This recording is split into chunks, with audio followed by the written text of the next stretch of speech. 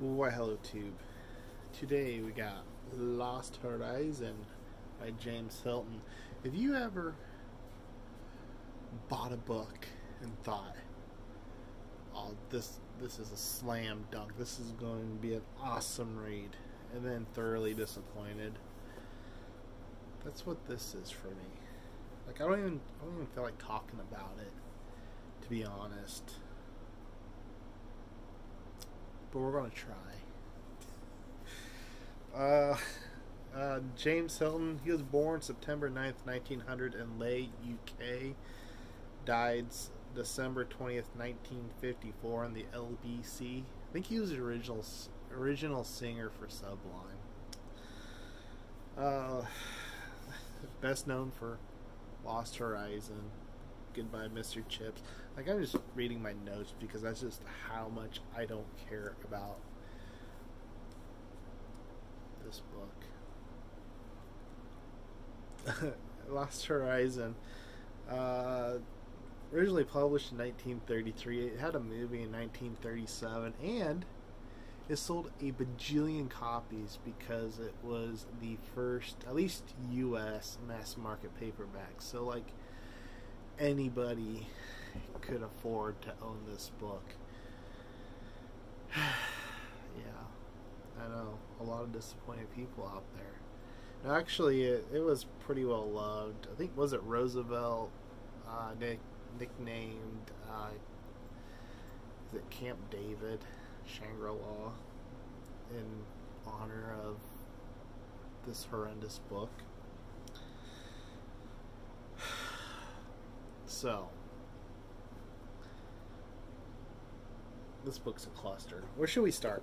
So you're not actually hearing this story from the person. It was a manuscript written down by somebody who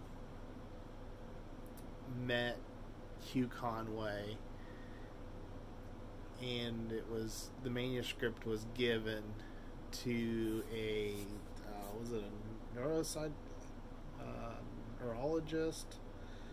Yeah, at a dinner party in Germany. So there's a group of people that were on their way to Peshawar when their plane was hijacked and it was flown to Tibet, where it crash landed. The pilot, his last dying words were, "Go seek help at Shangri-La." So this group, they go to Shangri-La, they find it, and long story short, because I'm just over this book already.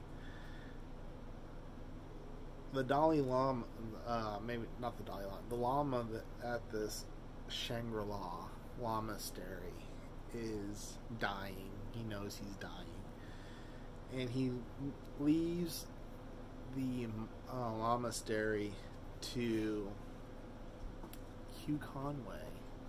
I mean, just think about it.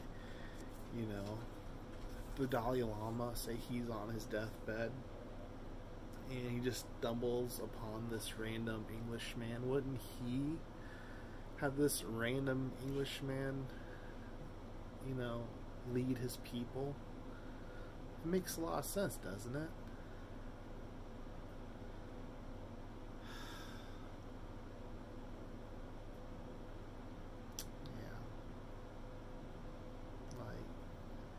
I think I'm just cursed when it comes to English authors, because, you know, I always hear all these people that, you know, they love Anthony Trollope, and they love Charles Dickens, and they love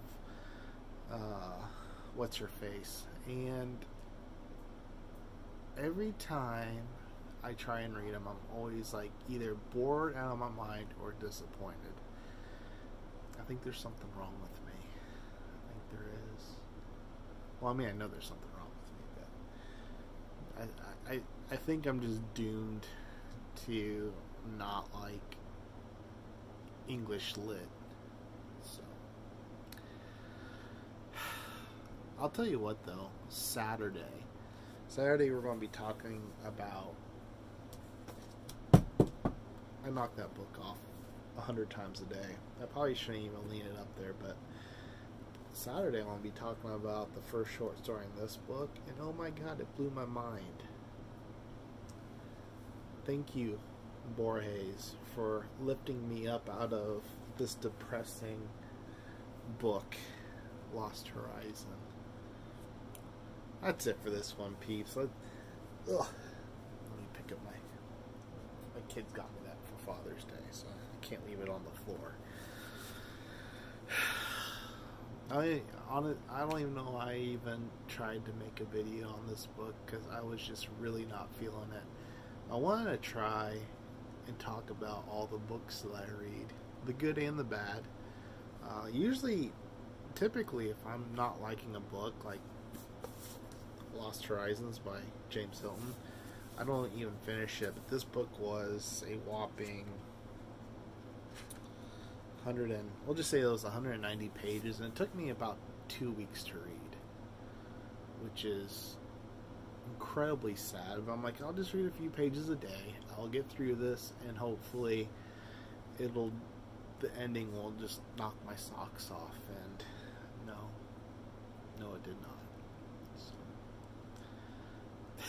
that's it for this one, peeps. If you watched 6 minutes and 30 seconds of this, well, first of all, thank you. And secondly, there are a million other videos out there you could have watched in the last minute and 6 minutes and 43 seconds. So that says something about you too. That's it for this one, peeps. Cheers.